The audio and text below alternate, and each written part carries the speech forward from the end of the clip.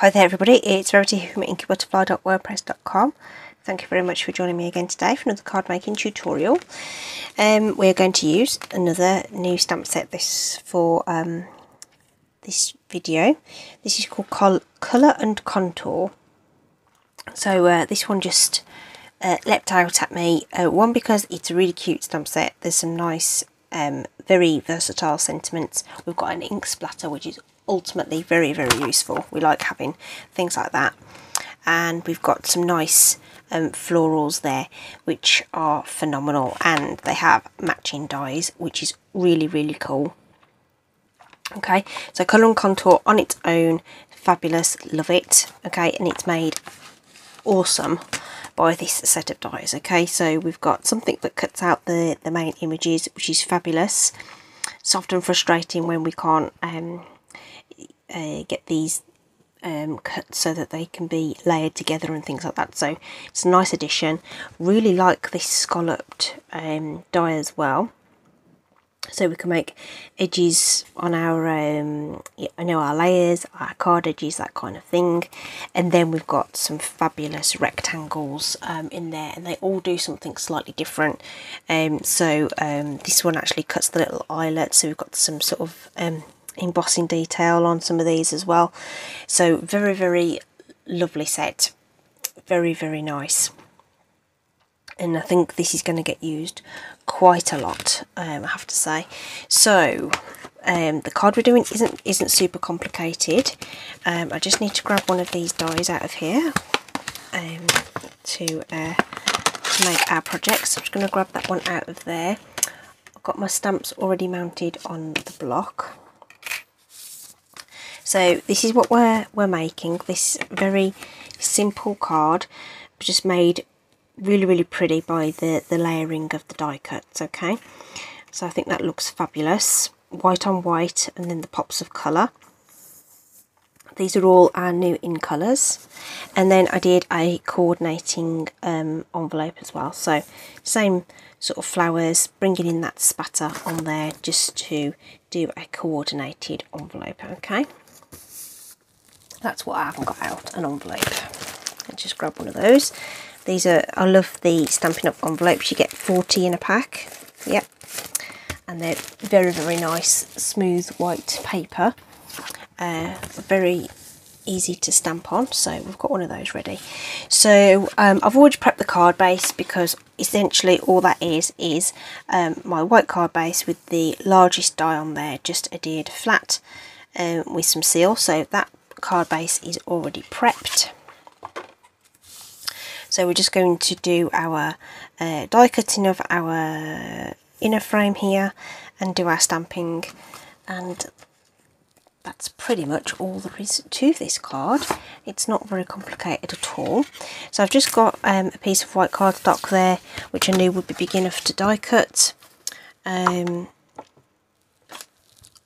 Just going to send that through, just so that we make that easier by feeding it in so that the corner leads rather than one of the straight sides. So we're just going to get that rolled through. Did I go far enough? Yeah, I did. Okay, and that just drops out of that die very easily.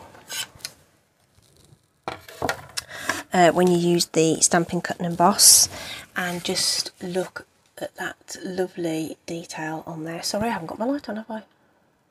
Is it better? So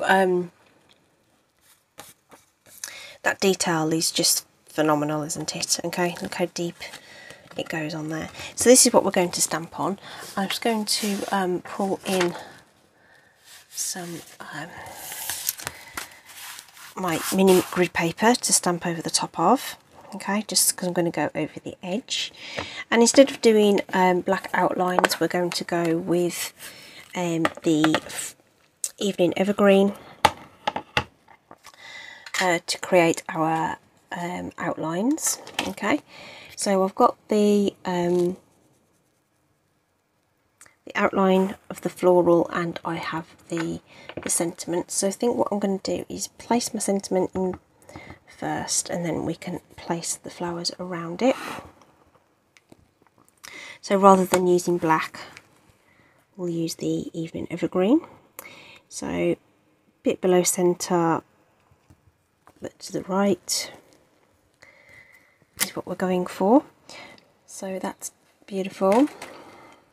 And then we can lay in our floral image. So there isn't in, as you saw, there was it's a 2-step stamp set. Okay, now I've mounted this outline onto the block in a certain way, and then I've also mounted the coordinating 2-step element in the same orientation on another block. So it just makes life easier when you go to do your 2-step stamping. Just putting that to one side on my stamp chamois so that it's ready and clean. So there's our Evening Evergreen. Next we've got Soft Succulent. This is a lovely sage kind of colour, just to add in our leaves here and about. It's a very sketchy impression of a leaf, so they're just being dotted in here and there just to fill up some of the white space more than anything, to be honest. Okay, put a little bit up there. Okay, I just took one in there as well.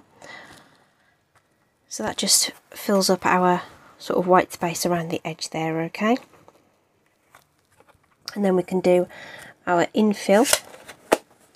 So as I said, I've mounted this up so that, let's start the right way up. It's ready to go basically, okay? So that is how it's gonna go, I hope. Yeah, that's it. It's not an exact match, but it's roughly right. So this is Polished Pink.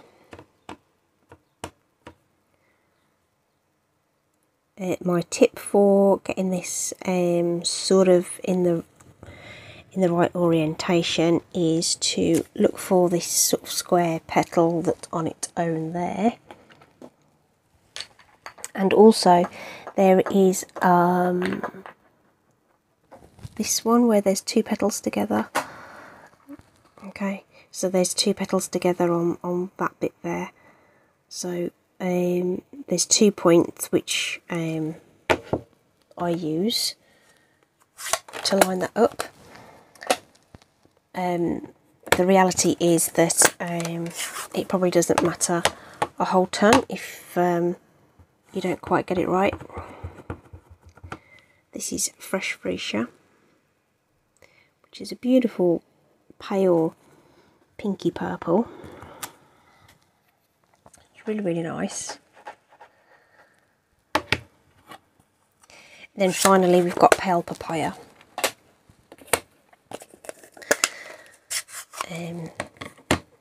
Which is kind of on the peachy side.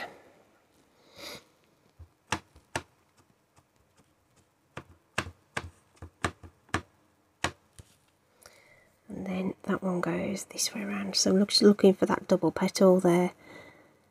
And we're lining it up about there. There we go. Simples. Okay, very, very easy.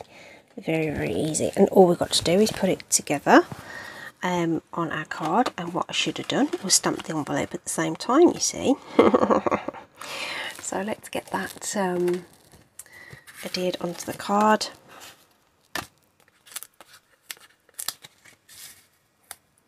Gives me an opportunity to show you again. It was totally deliberate.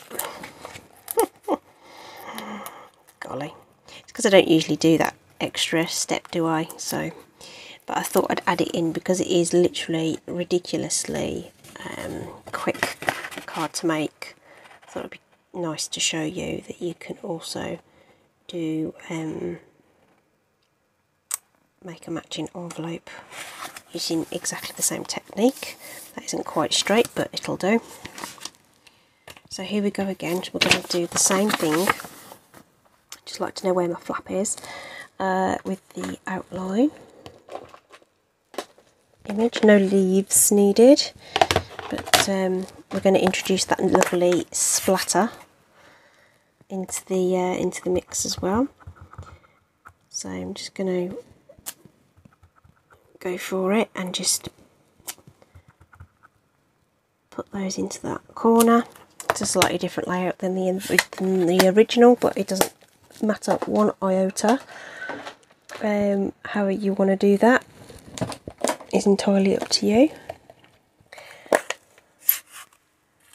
So that splatter stamp is going to be really useful.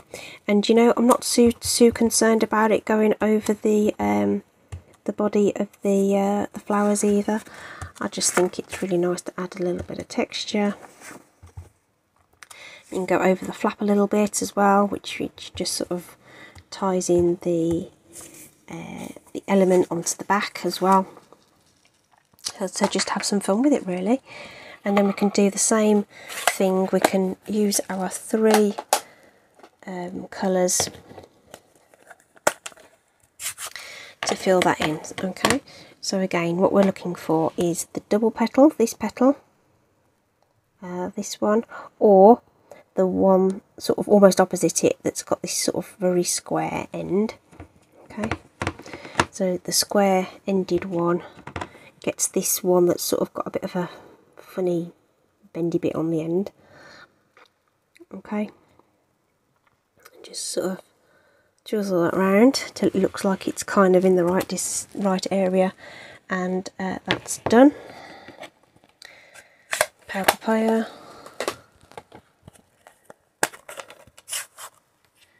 fresh freesia. So again, just looking for my anchor point. So there's that double petal, and then once you've located that, you can just sort of hover and get the rest of it in. And lastly,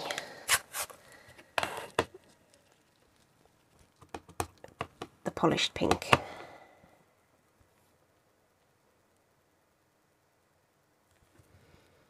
There we are. Excellent. Okay, so there we have a card and a matching envelope to go with it. So that just makes that look very professional when you see that come through the post. Okay, very nice. Very nice matching card and envelope, and what a lovely thing to receive on your doormat, instead of all those you know, bells. Okay, hope you've enjoyed that. It was designed to be very quick and simple. Really nice introduction to this beautiful set of this bundle, colour and contour bundle. Really love it. I hope you do too. Okay, links are in the description for that. If you wish to purchase any of that, I'd love to be your demonstrator. If you live in the UK and don't have a copy of the new catalogue, let me know. I can send one out to you. And do have a look at that joining offer. It's even better value during the month of May. Okay, it's really worth joining, even if it is just to shop for the discount and get a bit of community spirit and craft together with other people. Okay, thanks ever so much everybody. Take care. Bye.